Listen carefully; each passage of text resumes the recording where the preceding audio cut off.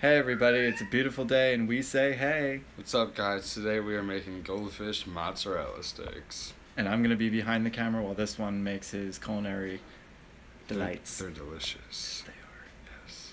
So this is how we start. There's 2 eggs and a 1/4 cup milk, whisk as much as you can with any amount of flour as much as you're making. This bowl will be for the upcoming breading, which is Goldfish, and I'll get to that in a moment. So first you want to start with a nice sharp knife, and you get a block of mozzarella. That's a 16-ounce block, right? 16-ounce block, yes. What I like to do is cut like this.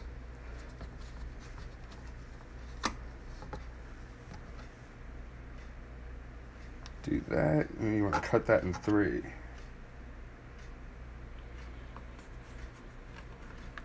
And that gives you the perfect little mozzarella stick to, start breading. Just for the record, folks, this does not have to be perfect. This is whatever size seems right. Yeah, you can also make skinnier ones, smaller ones, even fatter ones if you want a lot of cheese. I mean, I like extra cheese, so I like the big joints. John's addicted to cheese. You know it. I love cheese.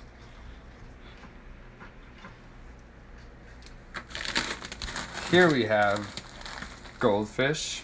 My 2 flavors of choice would be the extreme cheddar and explosive pizza, I think it's called. And then I also added some Italian breading in it, Parmesan cheese, and a few spices that I like to use in everything pretty much.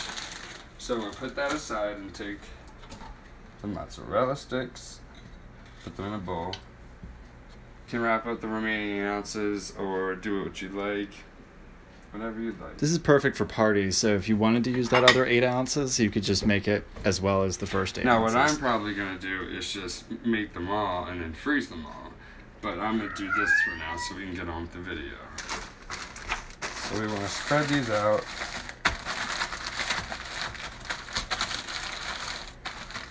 Make sure you zip that. It'll be easier. Banks, we're filming. Stop, Banks, we're filming. No, quit it. That's my Banks cat, my Banksy kitty. Alright, so what's our next step, Chef? So, the bag of Goldfish with some Italian breading. Like I said, you want to close that and spread it out. Now, I've used other things. I don't have one of those pin rollers with me right now, so it's easier to just take a plate and just smash them. And when you do this, make sure it's super fine because that'll help with the breading process. Very fine. It might take a little bit, might take a little strength. Maybe 2 people want to do it if someone's not strong enough, but it's got to be done very finely or it won't work out as well. And if you have a super heavy-duty bag like the one we have it in... I haven't used this. Oh, that could work. Yeah, a little meat tenderizer could also work for this. Just make sure you have a heavy-duty plastic bag so it doesn't break or tear.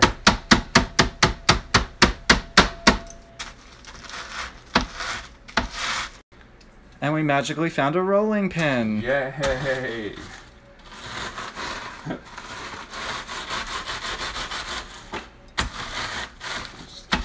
Doing that. Rolling. So this is about the consistency you want it to be. Pretty much almost like powder.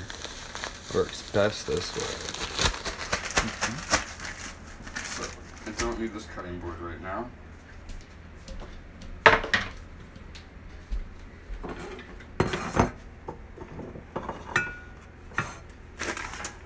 Now I also used half a bag of each flavor and just a little bit of Italian breading and some spices.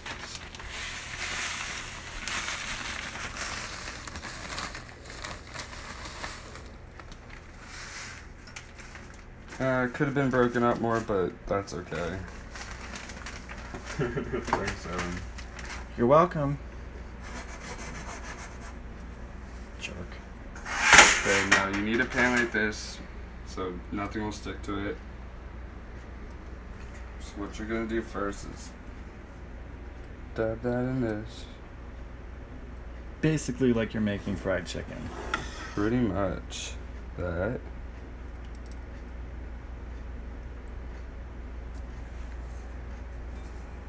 Don't get it too messy, because then half of it gets all gross, you know. So. And what's the trick to this, chef? What, double dipping? Yep. So you want to do it again without the flour. This time just the egg and just the breading. Now later we're going to do it again. I like to triple bread it. Makes it extra crispy. Get a nice thick layer of the breading. It also makes sure that the cheese doesn't leak while you're frying it. Oh yes. And we just put that right there.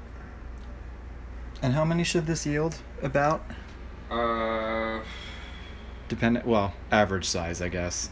I mean, if you use half the block, 9, about 18, 20 if you use the whole block. Okay. Of, what was it, 16 ounce? Yep.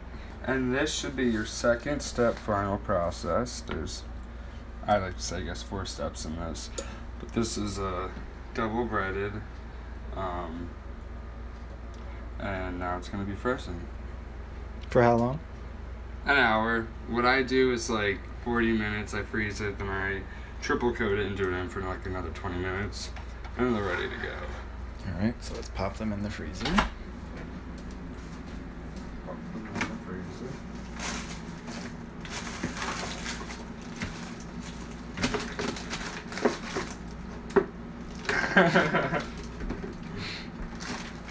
A pain in the ass there, isn't it? It's so disproportionate. Oh, that actually worked. Alright.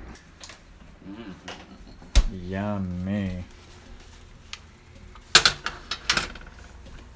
So we have the oil, vegetable oil, heated to about medium, 5 to 6 on a typical stove. It's a small pan, so you don't have to use more than needed. And you just drop in 2 to 3, depending on how big they are.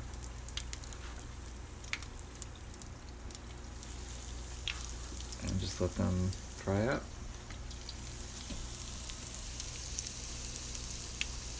So, tongs work best, obviously. And you can either get a bowl, a pan or anything, any strainer or even paper towel in here. And when you pull them out, you put them in there so that way the grease just isn't all over the mozzarella stick. So, then you cover it with a plate, keeps it nice and hot. And we do these until they're roughly golden brown. Yes, perfect, right before the cheese explodes out. And also, if you find that they're not cooking quickly enough, you can up the heat just a little bit.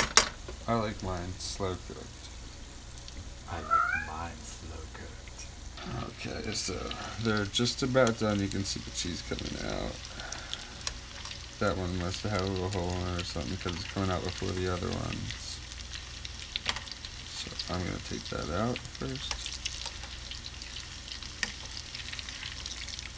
Let it drip off.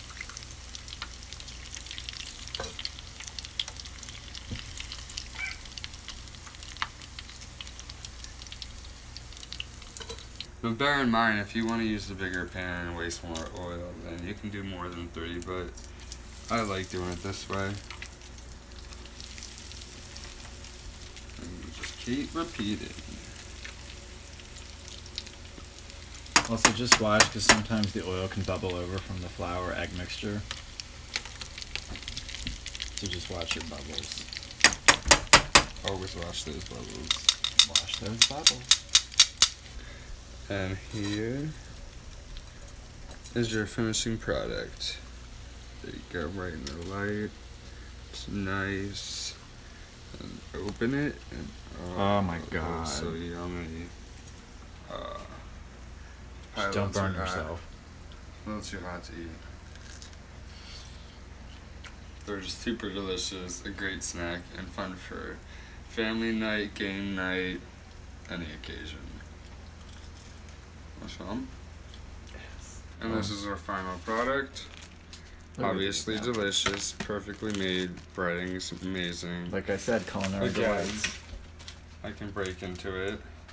Oh my god. And you just see how yummy that is. You make the perfect mozzarella stick stubs. And now I'm making my secret sauce, but We can't tell them that. Maybe they can comment, and if you want to know, I'll let you know. Oh, okay. So you're gonna tell them, but you won't tell me. So, that's it of our cooking session today.